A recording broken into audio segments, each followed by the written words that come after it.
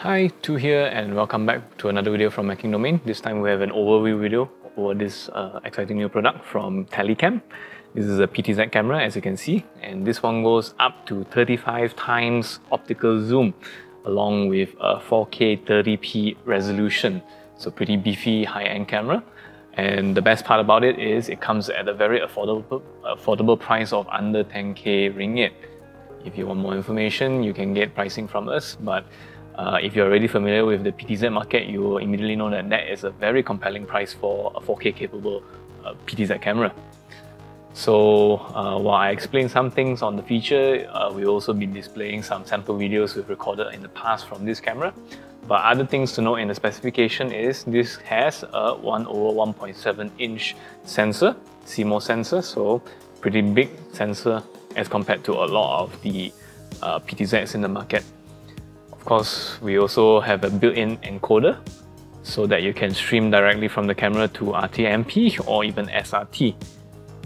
Let's take a look at the back real quick so that you will know what connectors you can get from this camera.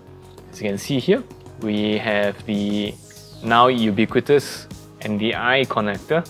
This one has an NDI HX up to 2.0, so one of the latest NDI renditions in this camera. You can also power up this camera through PoE, just something to take note, or you can use a wall socket connecting the DC connector as well.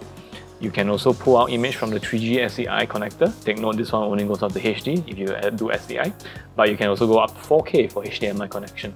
You can even connect through USB to your PC, and the PC will read this camera as a USB webcam.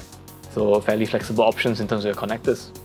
And you can also connect analog serial controller to this PTZ if you have one of those. This one takes in Visca serial if you do that. But you can also control the camera through Ethernet, where you can use the standards of NDI or even Visca over IP and even on with. So very flexible even on the control front. If you don't want to connect through any of those methods, you can still use the infrared remote control that comes in the box with this camera. So you're not limited to using a full-size controller if that's not something that you want. Alright, let's take a quick look at the accessories that are included in the box. There is, of course, the power socket in case you need to connect to a wall socket instead of using PoE. We also have a USB cable, just in case you want to use the PTZ as a webcam, so you can easily connect this to your computer. This one comes in at about 3 meters by the looks of it, so pretty long in case you need to do long cable runs.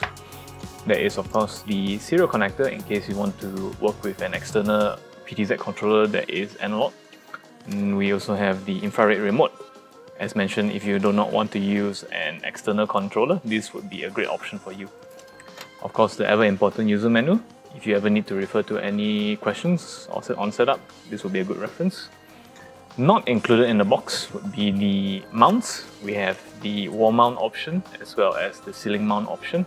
These can be included with the meager price of 220 for the wall mount and 280 ringgit for the ceiling mount. Let's take a quick look at how external controller setup will look like. So this is an example of a Telycam IP controller hooked up in the same network as the PTZ. I have set the connection ahead of time so that both are already connected. If you would like to see in more detail how the setup will look like with the controller, you can check a past video of ours where we go in depth on how that would look like. But in this case, I'll just quickly talk on why you would want to go with such a setup. One of the key things that people will probably consider a controller is when you have more than one PTZ and you need a centralized place to control or manage that. In this case, the controller can control up to 7 cameras, as you can see here.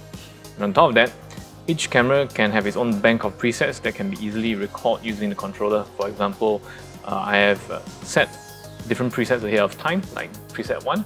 As you can see, the camera will move back according to what I've set ahead of time, and this will make it easy for my production when I need to juggle between different cameras and jump between different angles. This will be a good way to manage that using a controller. So we'll quickly connect this camera to see the WebUI so that we can also take a quick look at how it looks like configuring this camera. So as you can see here, we have the WebUI of the camera itself. All you have to do is key in the IP address of the camera into your web browser and you can find it. An easy way to find your WebUI is using a software called the NDI Studio Monitor. From there, you can easily find your camera in the drop-down menu and then it will have an option for you to access UI. So that's one way you can look for your camera. So the login page is by default admin for username and admin for password. That's login.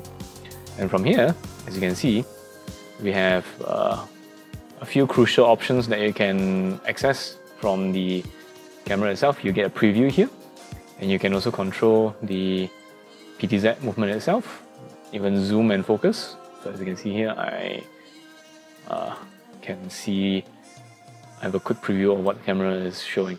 But on top of that, we can go into the settings page, and this is where we can do a lot of configurations, such as the mainstream and the substream for your encoder. From here, also you can choose the resolution and bitrate as you see fit, and even the frame rate. On top of that, you can even choose the transmission settings. That's what I mentioned earlier for RTMP, NDI, and even SRT. We even have audio settings. This is if you have embedded audio going in.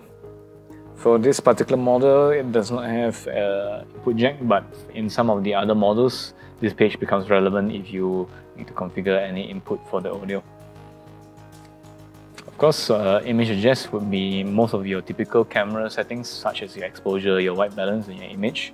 This can be configured through the web page as well if you do not have a controller. And of course, other important settings that you might need to access time to time is the Ethernet. So firmware upgrades, if they come along, this is where we will do it. And if you need to do a hard factory reset, you can even do this from here. So pretty easy to use webpage and very comprehensive in terms of what they've thought out, the engineering team at Telycam. So there you go. This is the general overview of this product, and if you're interested to find out more about it, feel free to contact us. We'll be more than happy to set up a session with you to explain everything that you need to know.